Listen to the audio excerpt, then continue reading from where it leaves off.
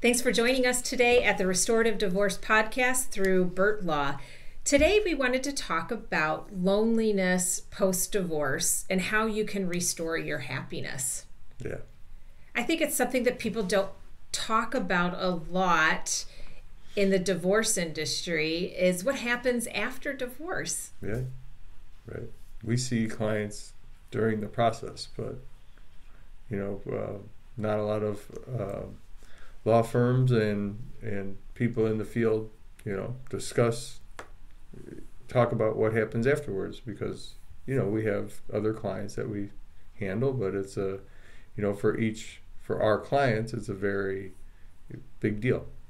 Yeah, I think definitely mental health professionals, they focus on before, during, and after, but not too many lawyers, not too many divorce attorneys focus on the before, during, and after. Yeah. And so today we wanted to talk about that unique feeling of loneliness or perhaps grief that you might experience after divorce.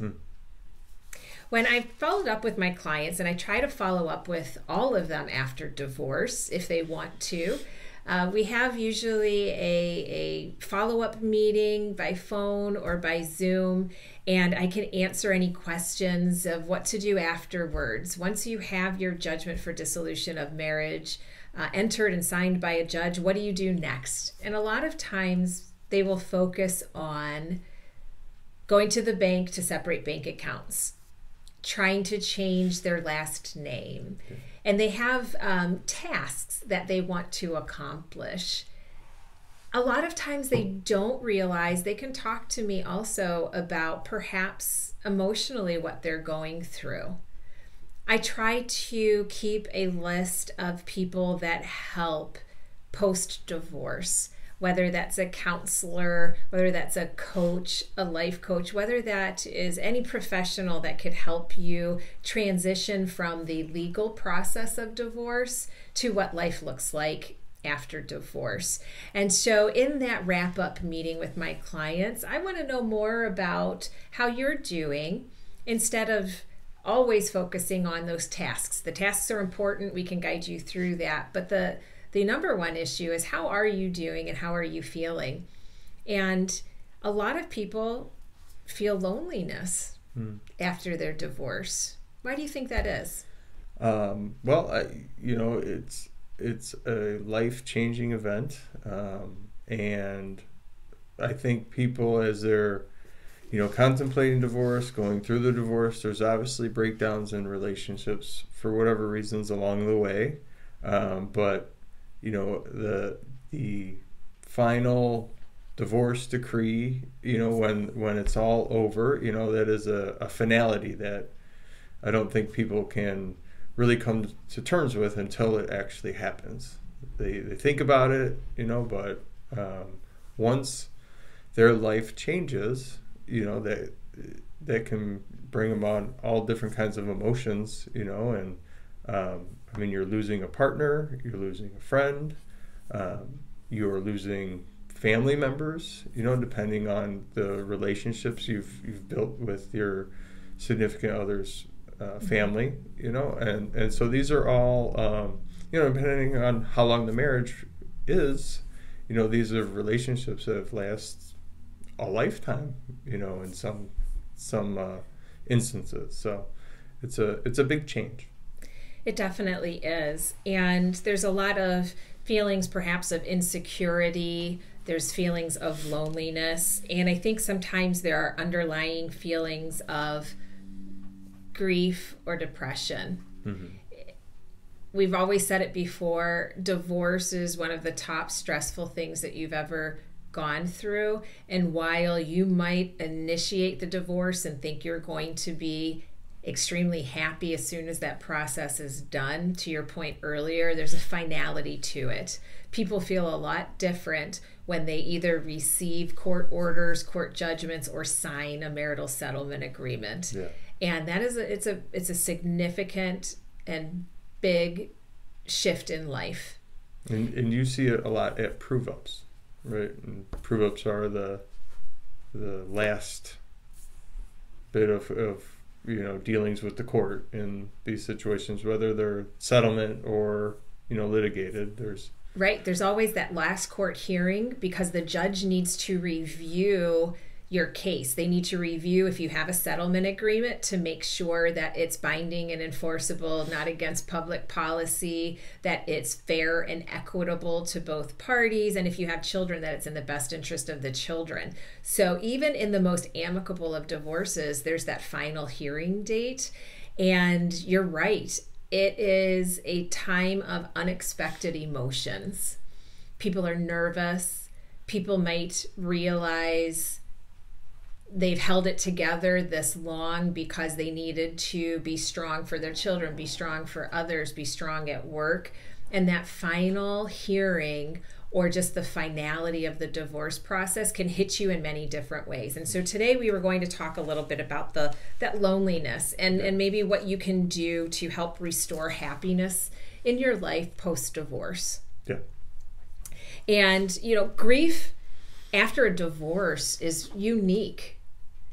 You can experience clearly grief when somebody has passed away or died, and your support system might circle around you and remind you of happy memories of that person. Sure.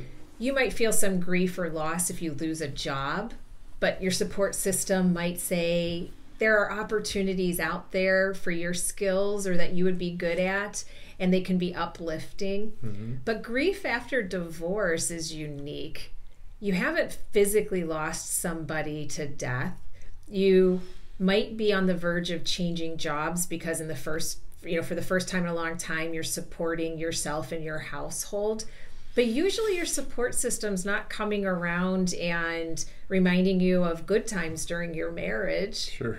So grief after divorce, or loneliness after divorce, is very unique in that you need to be forward thinking and future focused during a time that you might not want to be thinking that way. Yeah. I think your support system in divorce, and we can look at it as in breakups in general, right? They tend to support you or the person, by reminding them of how bad the other person was at the end, and why it was good to go through the process. They don't typically talk about how good that person was or what good memories, like you said, because that doesn't really lead to the support that they think, whether it's needed or not. So.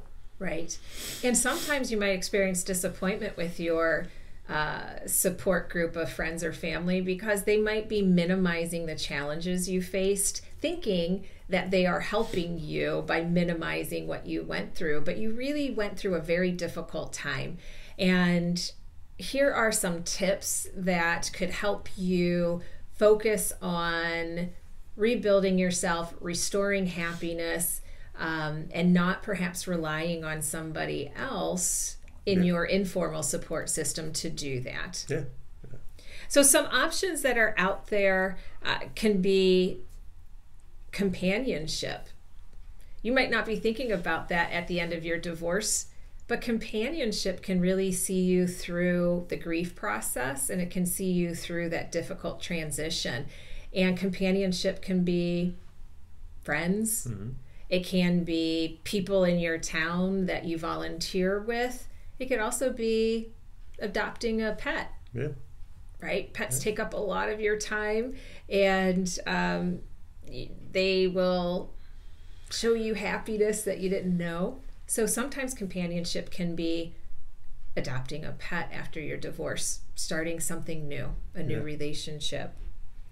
But if you have children, starting something new can be really difficult because you're still focused on your kids and how are they doing.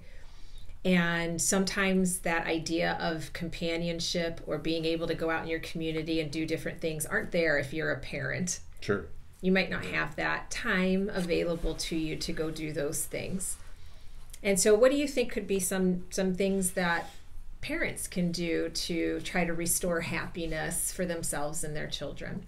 Well, I think, one thing that parents can do is start new traditions, in the new schedules. The family unit has now changed, and there's going to be back and forth, typically with, the other parent, and, so it can be hard to stick to traditions that have been there for a long time. So now is a good opportunity to create new ones, and those can be any sorts of ways, but something that you could do with your kids to make them happy and give them memories of going forward, and give yourself a new outlook and something for you to look forward to, while involving your kids, and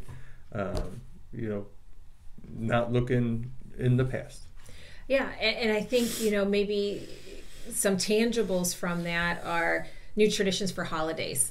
You could take a look at your parenting plan, and you might not be allocated that particular holiday, but maybe you get a bonus holiday where you celebrate before or after. And your children could be excited about having 2 celebrations or 2 things to look forward to. Also, like with their birthdays, you might not be allocated a child's birthday, but you could celebrate again before or after, and the child will then have memories with both families, celebrating. And another new tradition I think is important for newly single parents, and it's something you probably haven't done through the divorce, or maybe you didn't do when your marriage wasn't going well, but a new tradition is focusing on your own time when you don't have the kids. What can you do to enrich your own life during that time? Because that can be a very lonely time when the kids leave and you don't have these bonus holidays to focus on and celebrate. You've got a couple months there where there are no special occasions. Focusing on me time and getting back to doing something that you can do within your budget, within your time constraints, and maybe when the children aren't around, that can be a new tradition for you. Whether that's joining a class, joining a gym, painting, doing things that you can do to look forward to, and so that you aren't so focused on the loneliness that you might experience at the start when you're starting a parenting schedule. Yeah, I think when you have the life change, it's hard to not focus, specifically if you have kids. It is hard not to focus on the kids and miss the kids and always want to be with the kids, because that's how it's always been. Right.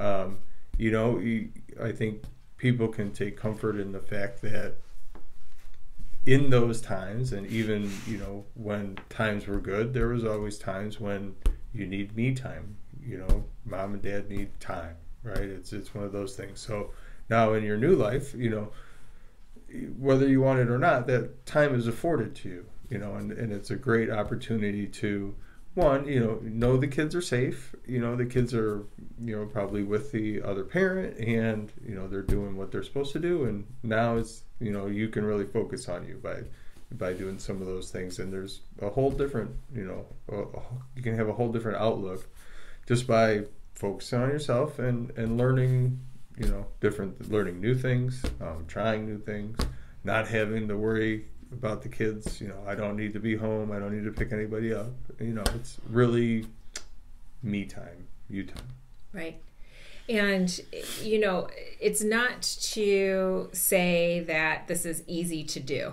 It's very easy for us to say, here are some tips to get through this process. It could take people time. It's not something that you can just immediately implement, but if you're listening today, maybe jot down some notes. Maybe it takes a couple months before you are in a position to think about new activities, new traditions, new companionship, a new schedule for the kids, and that's okay. If it takes longer than 3 to 6 months to adapt, perhaps at that point it is time to talk to somebody in a professional capacity that can help you adjust to the loneliness that you can experience post-divorce. Because sometimes doing finding new companionship, doing new activities. It's easy to say to do that stuff, but sometimes it might not restore your happiness. And if that's the case, it's okay to have a trusted professional to talk to perhaps give you specific ideas of what you might be able to do, or to give you perhaps the treatment you might need post-divorce. Mm-hmm. And those resources are support groups. You can find online divorce support groups or post-divorce support groups, or single mom support groups, single dad support groups. It's a good starting point.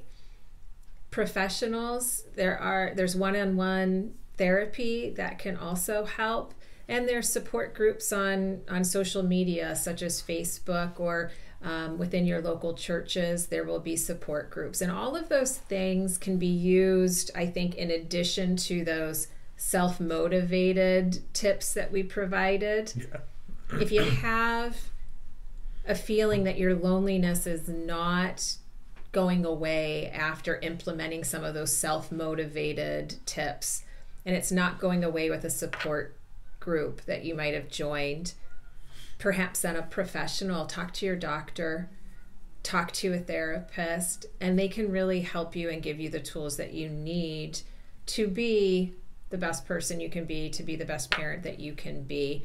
A lot of clients that I work with will work with a counselor through the divorce process, and they might not realize that it's good to continue or to have that relationship after the divorce process as well, because that's really the first time that you're standing on your own, that you are not having the high stress obligations or distractions that a divorce can provide.